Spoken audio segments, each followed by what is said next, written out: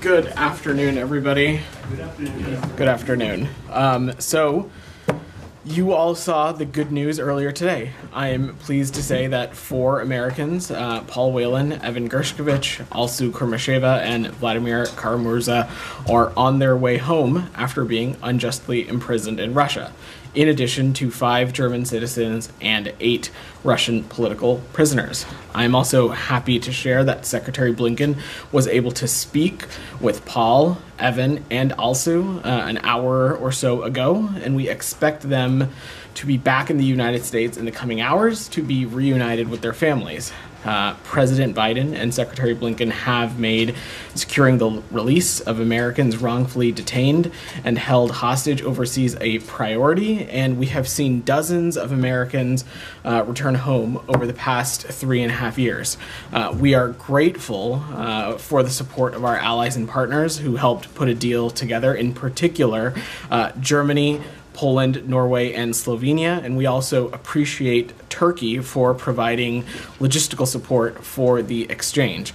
This is something you've heard me say before. This is an issue that is so important and personal to Secretary Blinken.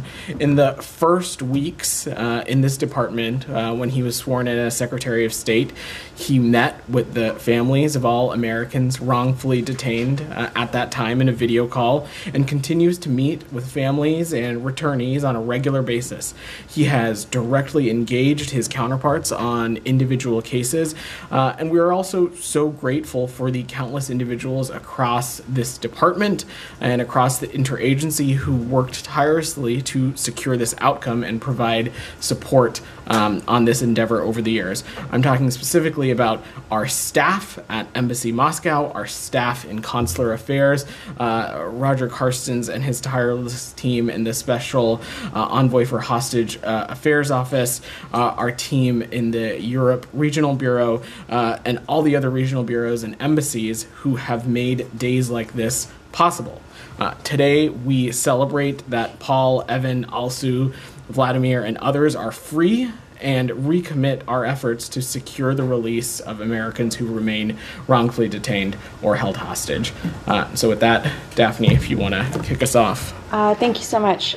Could you detail a little bit more Blinken's involvement in this deal, sort of what conversations he's had, and where did this idea of widening the deal to include more people to be released and get Germany involved come from? We've heard this idea was being kicked around state. Was it Blinken's idea, or where did it come from? So, look, I'm not going to get into the specifics of the negotiating process beyond just saying that today's exchange is a feat of diplomacy that could have only been achieved with leaders like President Biden, like Secretary Blinken, like National Security Advisor Jake Sullivan, that understand the vital importance of diplomacy and understand the vital importance that our alliances and partnerships can play in situations like this. It's the largest multi-country swap of its kind, resulted in the release of 16 individuals currently detained in Russia. That included, as I said, 3 American citizens, 1 U.S. lawful permanent resident,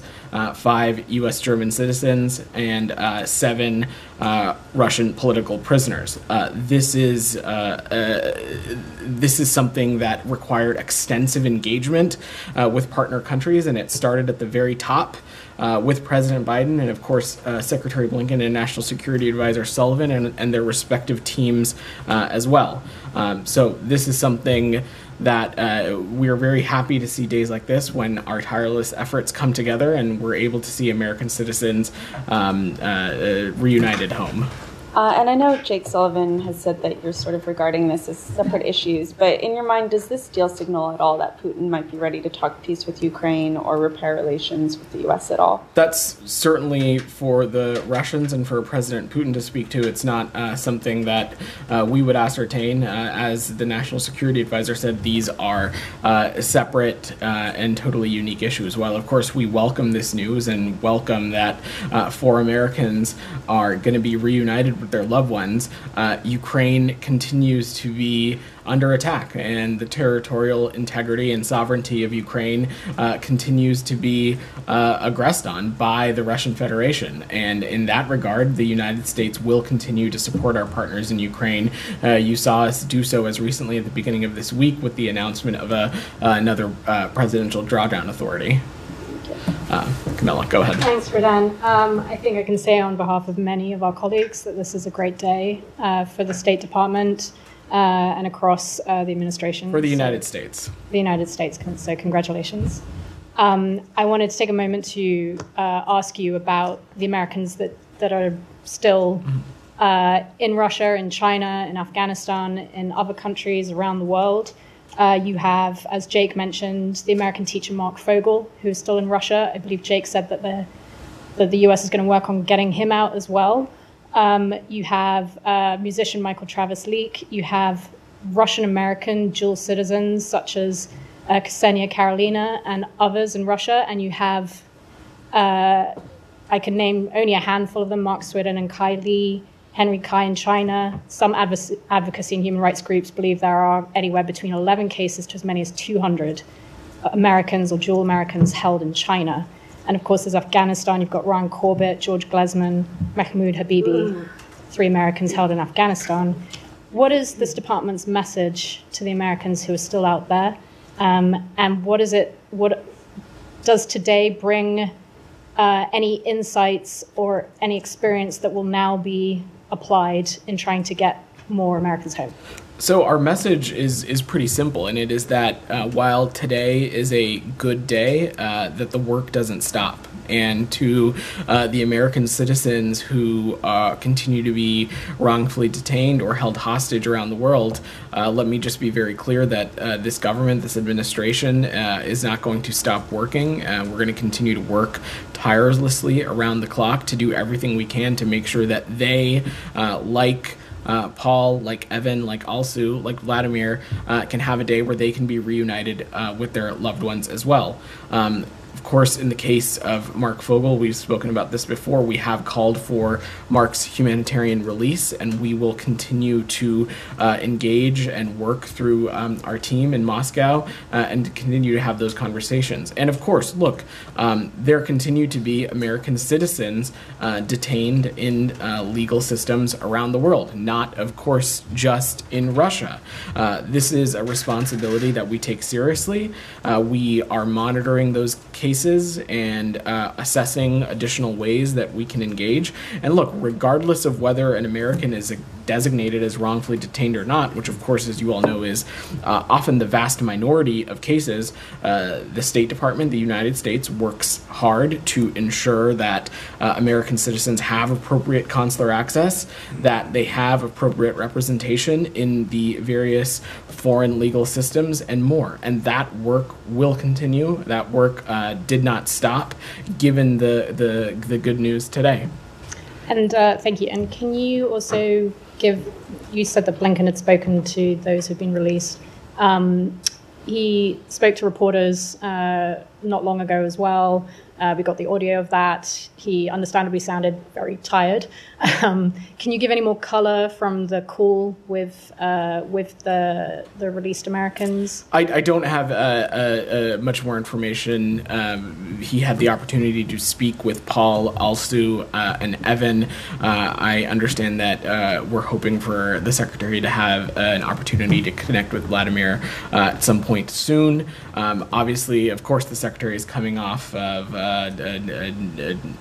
long trip in Asia, but from my readout of the conversation, our Evan, Paul, and Alsu sounded in good spirits. They obviously, of course, had the opportunity to speak to the president as well, and I'm sure they're very eager to see their families, which we know will hopefully happen very, very soon. Thank you. Go ahead, Jillian. Thanks, Rodan. Did the United States ask Turkey or prevail upon Turkey to take this sort of mediator role that they did?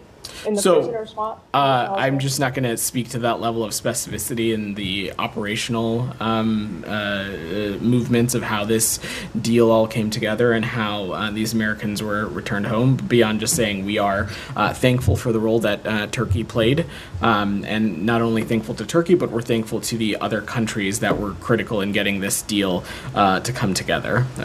And you've heard me mention a number of them before: Germany, Poland, Slovenia, and Norway.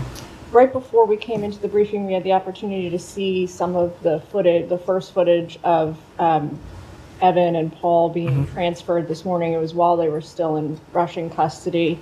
I know you're very happy, as you should be, with the overall way that this deal has worked out. I'm curious as to the details leading up to the moment that they were granted to the United States.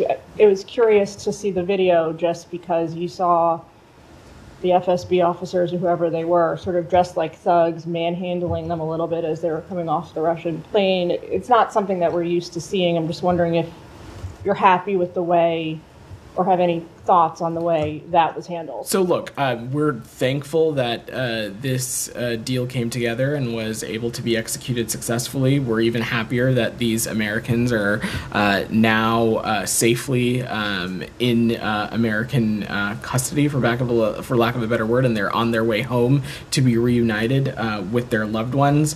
Look, when it comes to the treatment of American citizens who are wrongfully detained or held hostage in Russia, certainly this is not a government that anybody should be taking any lessons from, for again, lack of a better phrase. The fact that people like Paul, like Evan, like Alsu were even detained in the first place is pretty indicative of what fair treatment and humane treatment means to them. But I'm not going to speculate on anything beyond that. One more. Sure.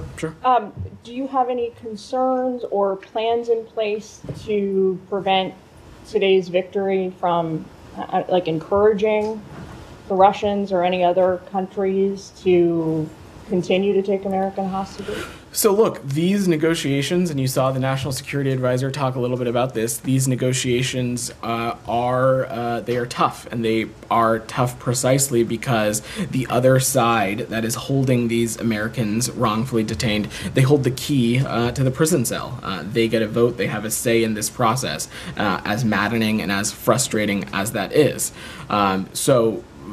The president made a tough decision. He made a decision like many others have before him. The ultimate question here is, do we let our people, our American citizens, rot and potentially die unjustly in foreign detention, or do we make efforts to bring them home? And we chose time and time again, in this case, in the case of Brittany Griner, in the case of the 6 American citizens that were released from Iran, we have, and in numerous other instances, we've chose time and time again to bring them home, and we're incredibly proud of that decision. Outside of that, we'll continue to engage with allies and partners. This is something that the Secretary is incredibly personally focused on. It's something that has been discussed a number of times, not just through the auspices of the United Nations, but the G7 and others, of ways in which allies and partners can collectively work together to better protect its citizens from this kind of detention and hostage taking. But I don't have any news to share beyond that on that front. Yeah. Alex, go ahead. You started by describing them all unjustly detained, and the secretary spoke with also as well, along with the others. I was wondering, what did he say to also, given the fact that she never got this formal designation that she deserves, and the fact that there was no formal designation. Can you tell us anything about Roger's involvement in her case? So look, a wrongful detention designation, it is a deliberative process. It's an ongoing process, and I'm not going to speak to that process publicly or in detail. But what I can say is that the Department of State, Secretary Blinken, he has been closely engaged in the cases, and he's been particularly vocal in calling for Vladimir Kara-Murza and Alsu's release, and we're thankful that the deal came together that allowed that to happen today. And I think the second part of your question was Special Envoy Karsten's involvement. Look, the SPIHA office and Ambassador Karstens and his team are a key component of an interagency effort when it comes to our round-the-clock work to do everything we can to make sure that our American citizens are able to be reunited with their loved ones. Representatives from the office were involved in not just the exchange, but are involved in making sure that Evan, Paul, Alsu are able to make it back to the United States safely as well. Thank you. I was also wondering how much of a coalition, if you want, you build throughout this process will help you secure Austin Tice's release. You know, Turkey and others do have relationship with Syria. We're just entering into another painful anniversary. So look, in the case of Syria and in the case of Austin Tice, when the question has come up in this briefing room and in other contexts when we're asked to react to countries deciding to take certain bilateral actions or relationships with vis-a-vis Syria, one of the things that we have talked about consistently and clearly is that any country who has a relationship with Syria, who claims to have influence with Syria, needs to raise Austin's case and needs to do everything they can to help so that the Syrians can shed light on Austin's status. That continues to be the case. I don't have any updates as it relates to his detention, but of course, in that context, in this context, of course, we are seeing the impact of diplomacy, the impact of having alliances and partnerships at work. Again, my final one on this, given what you just told us in your response to Daphne's question, can you assure us that there will be no discussion with the Russians about Ukraine without Ukraine? That is absolutely our policy, Alex. Yeah. Go ahead, Said. Thank you. Yeah, of course, it's a great day. Do you want, before, I think there might be a couple other questions on the news of today. by all If means. you have questions on that, happy to talk to them, or I can come back to you. I definitely want to ask about this, but I defer to the others Thank you, that are Saeed. dedicated. Go. Thank you, Vedant. I'm going to go, I'll come to you after. He had his hand up before you. Go ahead. President Biden said he didn't need to talk to Vladimir Putin about this. It doesn't sound like there's a major change in relations between the U.S. and Russia. Because there's not. That is, I forget which of your colleague asked the question. This is not some sort of reset of any kind of relationship. It is not. There has been no change. This is a good day because American citizens are able to come home, and we're incredibly proud of the work that has happened to get that done. But as I just said, Russia's aggression into Ukraine continues. Russia continues to show no desire to engage in good faith when it comes to our Ukrainian partners. They continue to have Russian security forces on Ukrainian territory. They continue to assault Ukrainian men, women, and children. They continue to occupy territories that belong to our partners in Ukraine. So again, in that regard, we intend to continue to stand with our Ukrainian partners. Just on Monday, we announced another presidential drawdown authority. Yeah, go ahead. Yeah. Thank you. Just a quick follow-up. Do you have any, further comments on the Turkish mediation efforts in this prisoner swap? What was their specific contribution in this deal? Like, were they a party in the negotiation process? So I'm not going to speak to the specific negotiation or the operational details of the process. Obviously, the location of this swap took place in Ankara, which, as we all know, to be in Turkey. So, of course, there is the physical piece of this of where the exchange took place. We are thankful for Turkey's role as it relates to that. Of course, Turkey continues to be a vital partner and ally, and we work with them on a great deal of things, but I'm not going to speak to the specifics of this process beyond that. Okay, Saeed, go ahead. I, like everyone in this room and around the country, feel grateful that they have been released and reunited with their families. It's a good day. Yeah. In the same thing, journalists should not be punished for what they do anywhere in the world. That is absolutely true, Saeed. But we have seen yesterday is a premeditated crime to kill a journalist for doing their job. They were right there in the front of Ismail Haniya's home just to show the destroyed home. from our colleague from Al Jazeera, Ismail Ghoul, and his cameraman Rami, and they were told by the Israelis to leave the scene. They did. They got in their car and they moved, and then they were bombed. I mean, that is summary execution, isn't it? Said, I spoke to this a little bit yesterday, and the good news that we have relating to these American citizens who have returned, who will be returning to the United States. I don't have an update on this other situation for you beyond that. Let me just say, because you've asked the question, the reports that you mentioned yesterday as well, we've seen those reports. We're tracking the details. We continue to engage with our partners in Israel about any additional information. But beyond that, when we have talked about journalists who have been killed in Gaza, this is something that the Secretary has spoken to a great deal. We have time and time again offered not just our condolences to Palestinian journalists killed in Gaza, but we have attempted to make clear just how vital the work of journalism has been to showcase the ongoing dire conditions in the Gaza Strip, and how key certain outlets and certain media organizations, including Al Jazeera, have been to that line of effort. And that's something we will continue to not just say publicly, but we will raise privately with partners in the region. We'll continue to stress with our partners in Israel as well. Mm-hmm. Now, there are also dozens of Palestinian journalists who are currently detained by Israel. Overwhelmingly, they're not charged with anything. They're held under administrative detention and so on.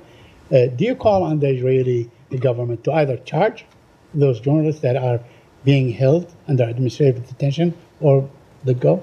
Look, Said, we've been clear and consistent that Israel needs to treat all detainees humanely, with dignity, and in accordance with international law, and the detainees' human rights must be respected. Beyond that, I'm just not, I don't have specifics as it relates to these specific cases to speak to. But certainly you urge the Israelis to release those who are not charged with anything if they don't charge them. I'm not going to speak to specific cases in the judicial system that I'm not tracking, but what I want to say again is that we've been clear and consistent that Israel must treat all detainees humanely. Okay, a couple more quick ones. Was there any communications with the Palestinian Authority from U.S. officials to the Palestinian officials in the aftermath of the assassination of Ismail Haniyeh? I'm not aware of any specific conversations to read out. I'm happy to check if there's anything said, but I'm not aware of. Okay, and lastly, I want to just bring to your attention that an Israeli lawmaker was asked about the alleged rape of the Palestinian detainee, and he basically said, yes, it is legitimate. And as we look at the story, it is really appalling. I mean, it seems, pardon me for the graphic description that I'm about to describe, but they took a cell phone and they shoved it up his gluteus maximus all the way to the intestine, and they were calling the phone. Said, the Israeli soldiers. This is documented. So how don't you find this appalling? We are aware of these concerning reports, and of course, if they are true, they are appalling. The IDF itself has indicated that it is looking into these allegations, and we, of course, welcome that. It is essential that the rule of law and due process prevail, and in democracies, no one is above the law. And so we are going to let the process play out here. But of course, these reports are incredibly concerning. But there is an investigation taking place, and therefore, I don't want to offer any judgment until that process has concluded. Okay, and lastly, on the negotiations, any update on the negotiations? Are they ongoing? Are they likely to resume? Are they frozen? As I said as recently as yesterday, Saeed, we continue to believe that a deal is not just urgent, but also achievable. We're going to continue to remain focused on working around the clock to narrow some of the gaps. Getting this deal done to bring the hostages home, to end the violence in Gaza, is incredibly important. And for those of you that heard the Secretary at his press conference in Mongolia overnight, he echoed the very same thing. Thank you. Daphne, you had your hand up. Go ahead. Thank you. Can I just follow up on some of the comments Blinken made in Mongolia, Sure. where he said that getting to a ceasefire requires all parties to stop taking escalatory actions? The administration has repeatedly said that Israel has a right to defend itself. Is it the administration's view in the past few days that Israel has gone beyond that right at all, and that the actions have been escalatory? I don't have an assessment to offer on the events of the recent days beyond echoing what the secretary has said. First, of course, that for us to get to a ceasefire, for us to get this region out of endless cycles of violence, for us to create conditions so hostages can come home, we absolutely think a ceasefire is necessary. And one of the ways to do that is to ensure that steps are taken that do not escalate tensions. The secretary has been engaging with partners in the region despite being in the Indo-Pacific. You all have seen readouts from a number of calls happen where he's been stressing the importance of that message as well. And then you said yesterday that it was still your assessment that Israel was engaging constructively in ceasefire talks. What makes you confident that that is the case? I'm not going to speak to the specifics of the ongoing negotiation process, but the question was posed to us whether we believe Israel was engaging in good faith, and that continued to be the case yesterday and continues to be the case. And are there any plans for him to speak with Israeli counterparts today or the next coming days? So we engage with our partners in Israel regularly. The secretary spoke to President Herzog earlier in the week. I don't have any specific calls to preview. As you saw, the White House mentioned, or the National Security Advisor responded to a question about a call between President Biden and Prime Minister Netanyahu that we anticipate will take place later today. But beyond that, I don't have anything to preview. Camilla, go ahead. Just following on the calls that the Secretary's been making over the last 24 hours, 48 hours to Middle East partners, has the department reached out to Saudi counterparts at all to get any kind of reaction on the deaths of Ismail Haniyeh? And also Israel has confirmed the death of Mohammed So Deif. we expect the secretary to partake in a number of additional partner calls. I'm not going to list them off as a list, but as is consistent, we will make sure to share readouts of those when they take place. But I don't have anything to preview. Is there any concern that the Saudis might have the same sentiment that the Qataris initially had? I'm just not going to speculate on what a call may or may not look like until it's happened. I don't have any specific thing to speculate on. Janie, go ahead. Thank you, Vedan. Provocations. Garbage balloons sent by North Korea to South Korea fell on 3,300 locations, including the presidential office and the Ministry of Defense and the U.S. military bases in South Korea, and even started fires. What is your view on North Korea's continued provocations in an irrational ways? Well, that it is exactly that. It is a provocation. It is something that we find to be reckless and destabilizing, and also just wholly unhelpful. Yeah. Also, there are many Americans living in South Korea. What response measures do you think are necessary? For response measures many Americans living in South Korea, including military families. Of course. So look, our consular efforts are of vital importance to us. We take the safety and security of Americans incredibly seriously. I don't have any specifics to offer as it relates to efforts in the Republic of Korea beyond just saying that that's something we will continue to address as needed. Tracy, you've had your hand up. Sorry, didn't mean to. No, you're good. To my colleagues' questions Yeah. On the Middle East. Sorry to go back to the Middle East. All good. On those calls, is Secretary Blinken receiving assurances that these countries are still on board with this process of negotiation, or to the contrary, is he getting people backing out? Like, we heard initially from the Qataris, they expressed reluctance, let's say. So look, any assurances one way or the others. I'm not going to read out the calls more specifically than we already have been, and certainly I'm not going to speak for other countries, but there continues to be a consensus that a ceasefire deal, one that can, as I've said before, create the conditions for the remaining hostages to return home, create the conditions for humanitarian aid to get into Gaza, create conditions for further diplomacy to take place to get this region out of endless cycles of violence. Our partners in the Arab world, our partners around the world, our allies and partners, all believe that that is in the vital interest of the region, and that work is going to continue to remain ongoing. Thank you. Go ahead. Thank you, sir. Yeah. A UN report yesterday expressed concerns about the rise of terrorist groups in Afghanistan. The report claims that ISIS and TTP, Tehrik-e-Taliban Pakistan, have more than 6,000 fighters attacking on Pakistani soldiers and pose a threat to regional peace. What are your thoughts on that? So we've spoken a little bit about this before. ISIS-K is a transnational terrorist network that has the ambition and capacity to launch international terrorist attacks. And as we consistently say, we're working to ensure that Afghanistan never serves as a launching pad for terrorist attacks against the United States or our allies. We are taking a whole-of-government approach to our Afghanistan counterterrorism efforts. We are cooperating with partners and allies, including in the immediate region, and we're working vigilantly to prevent the reemergence of external threats from Afghanistan, including by working with partners to counteract terrorist recruitment efforts as well. So Bloomberg reported another assassination attempt on U.S. citizen and human rights lawyer Gurpratap Singh Pannu by Indian agents. Canadian authorities claim to have arrested 5 Indian nationals planning to target Mr. Pannu at a wedding ceremony. The U.S. is still waiting for the results of internal investigations by India.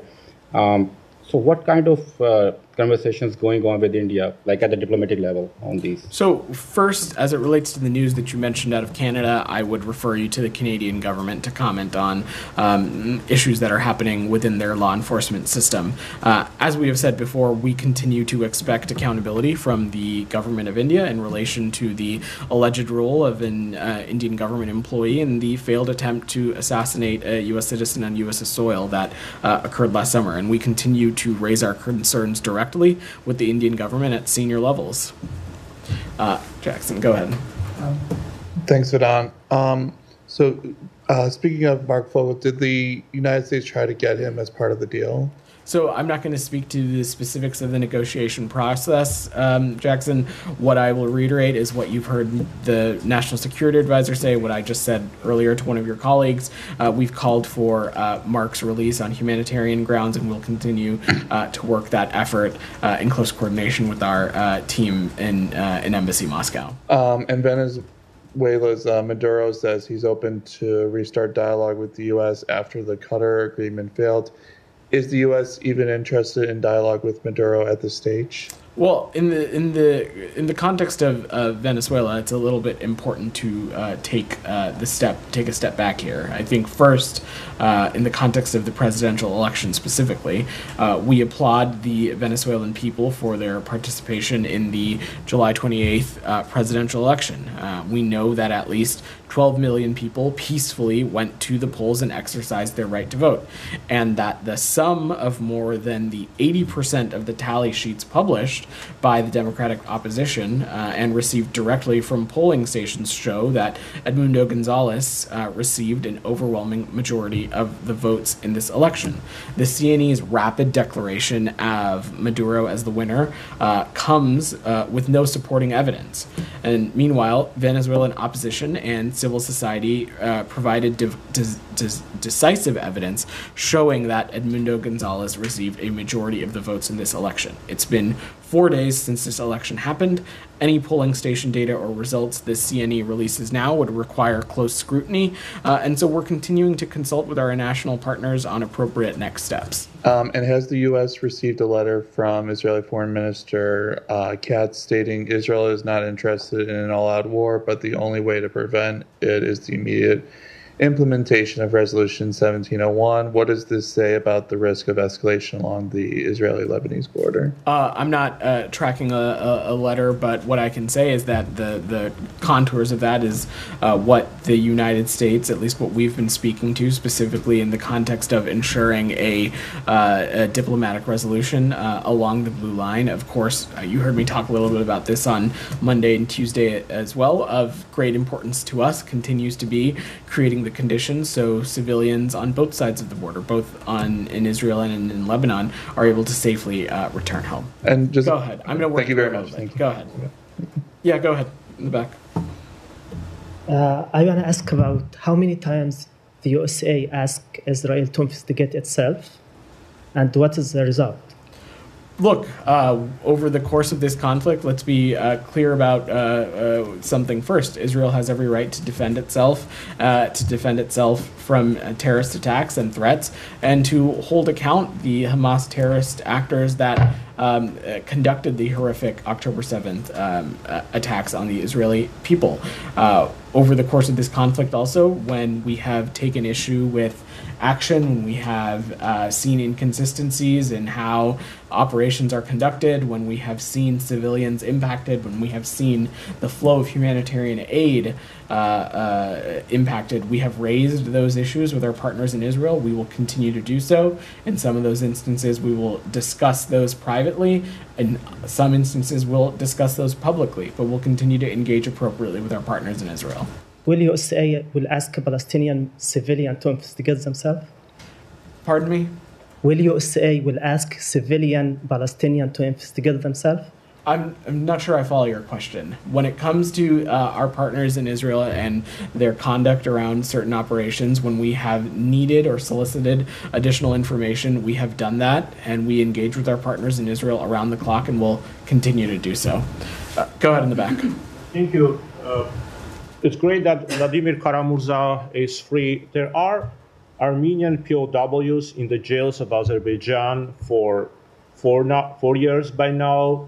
And there are Armenian local politicians from Nagorno-Karabakh, again, in the prisons of Azerbaijan for nearly 1 year after Azerbaijan launched another unprovoked attack last fall. According to Freedom House, after Karabakh's territory came under Azerbaijani control, Karabakh is the most unfree territory in the world. It's worse than North Korea, it's worse than Venezuela, Syria, Afghanistan, you name it. So the question is whether you follow the situation with the collapse of liberties and civil society in Nagorno-Karabakh, if you have any comments on this, and is there anything that this administration can do to help the detained Armenians that are jailed in Azerbaijan, whether you can help them to be released or assist in